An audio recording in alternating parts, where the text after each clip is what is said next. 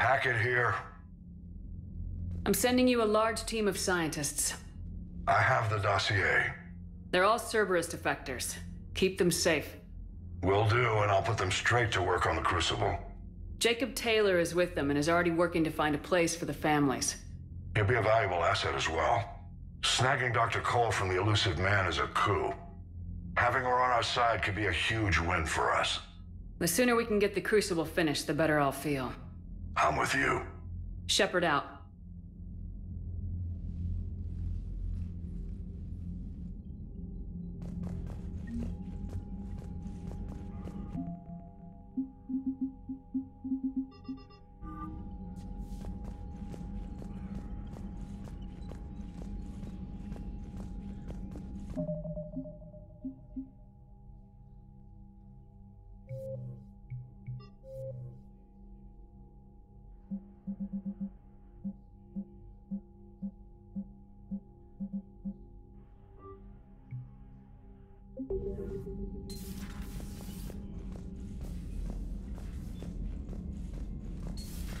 Cerberus seemed popular for a while.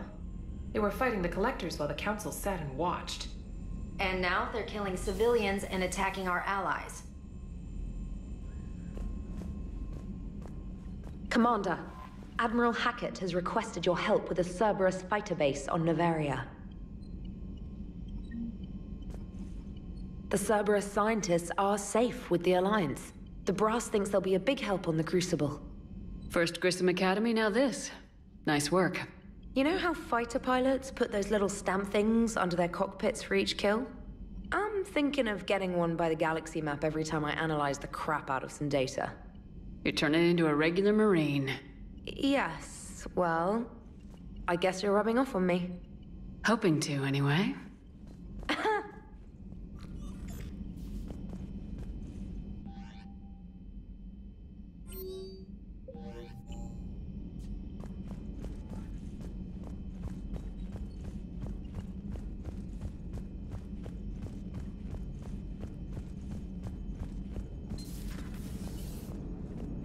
Cerberus is gonna have a hard time recruiting now. How's Jacob? He'll be okay.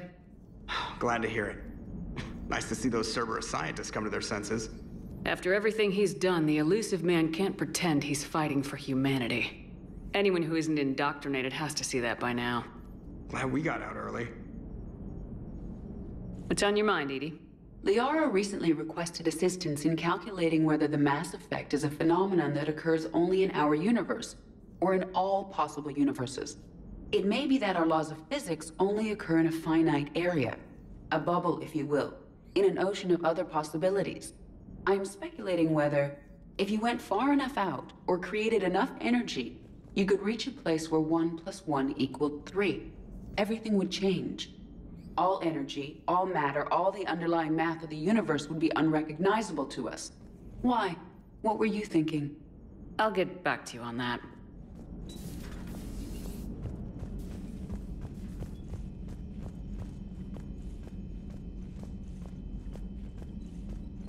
Commander, Dr. Chakwas sent word that she'd like to speak with you down in the med bay.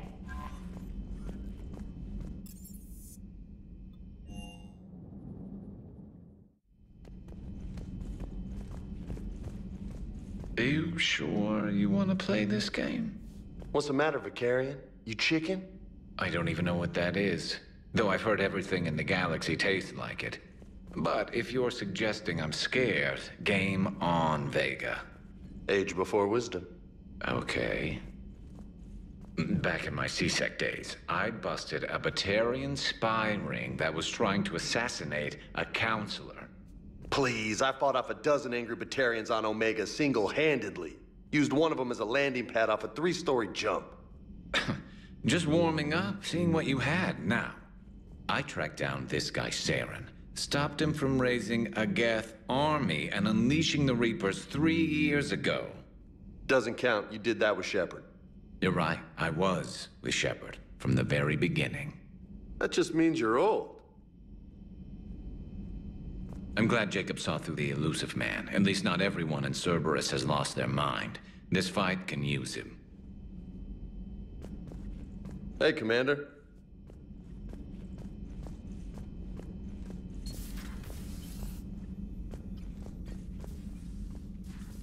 Shepard, remember our agreement?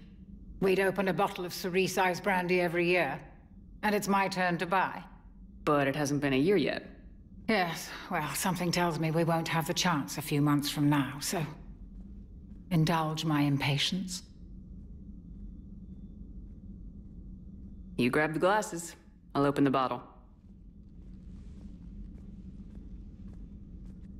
And Jeff says, Jacqueline, Subject Zero.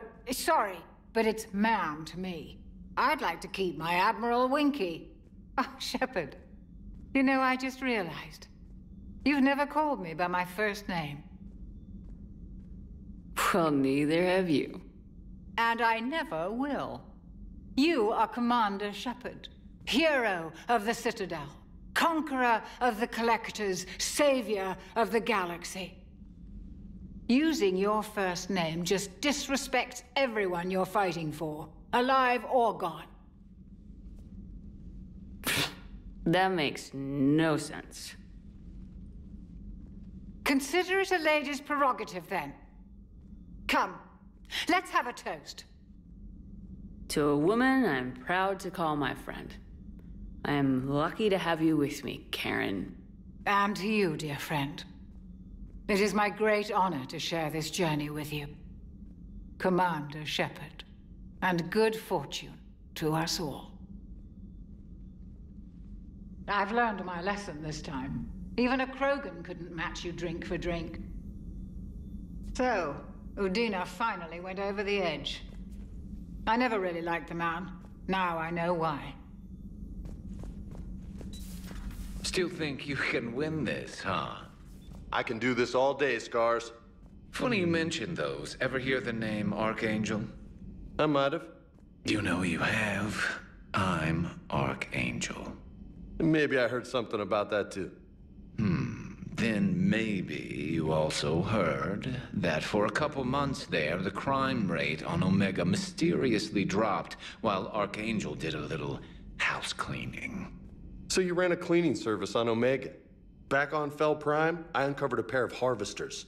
Had to kill them by myself. 2 worm necks, that's almost impressive. Oh, that's not even the best part. They left behind an egg. It hatched, and I trained it to let me fly it. The Alliance teach you to make up crap like that, or did you figure it out all by yourself? It's a gift.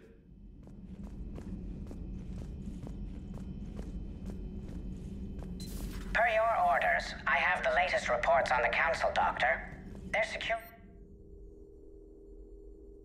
is in disarray, but it would still be weeks before we could attempt to position any agents in their personal... And it's far too risky after Udina's coup.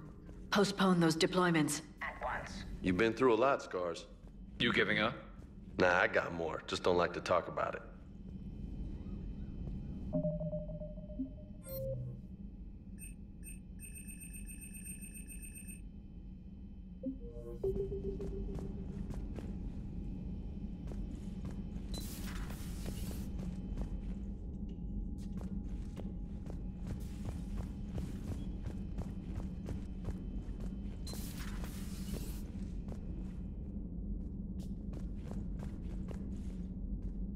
I'm glad that Jacob guy is gonna be all right.